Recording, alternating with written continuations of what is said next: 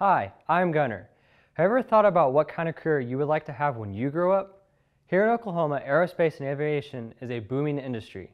By the time you're ready to enter the workforce, there will be thousands of aerospace and aviation jobs waiting for people just like you. It's not too early to start thinking about your career. Some of your teachers or parents may have talked to you about career in engineering or manufacturing. It takes a lot of workers to keep aircraft flying on a daily basis. Every day, millions of people get to their destination safely, and it takes bright minds working behind the scenes to make this happen. You could be one of those people who are making a difference in the aerospace and aviation industry. The future is yours, and the sky's the limit. I'm Stan Mayer. I'm the general manager here at AAR Oklahoma City. Well, the AAR MRO, does aircraft maintenance, overhaul, help get the airplanes in and out and delivered. My name's DeMario Cooper, and I'm a sheet metal mechanic for AAR.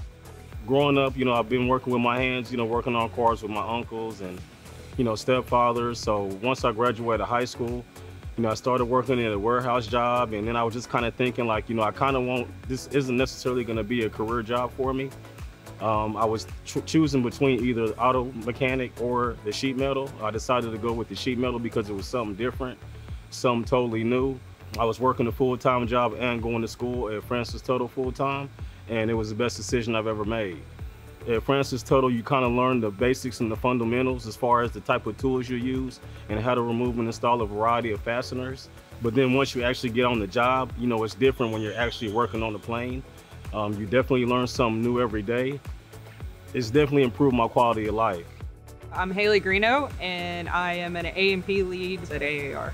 Tech school, it was fast-paced, it was to the point. You kind of got the basics of, your physics, math. It was a fast pace, but you learned as much as you did for years of schooling. And then just the very basics of what we do. So you got out here and you're kind of prepared for what you did on a heavy maintenance atmosphere. The very basics of it, the groundwork to where you kind of felt confident in what you were doing, and then you got to learn your aircraft. It actually sounds pretty cool when people ask you, what do you do for a living? And I'm an aircraft mechanic, I work on airplanes. I would recommend, high schoolers, dropouts, GEDs. If you kind of don't really know what direction you want to go or what path in life, to succeed, you're definitely going to have to get a trade. Why not get it in the industry that's booming and advancing, the aviation industry. I mean, you never know what you'll fall in love with and what you'll like doing and develop a passion for unless you try it. I think that's something that got lost in the schools over the last 15 years, is there's people out there that want to use their hands and get to work. So I just think it's another option for people who want to get right out there and make a living.